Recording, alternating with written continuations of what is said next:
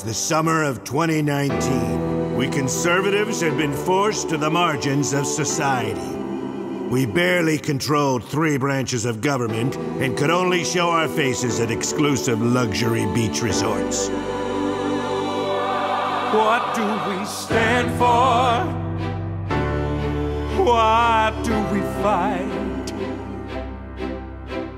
To protect the lives of rich men who are white. So Rush Limbaugh can sleep sound at night. And we are never held accountable for a joke we made in front of a biracial coworker. This is why we fight for Proud Boys and our rights. For rich white men and rich white men's wives.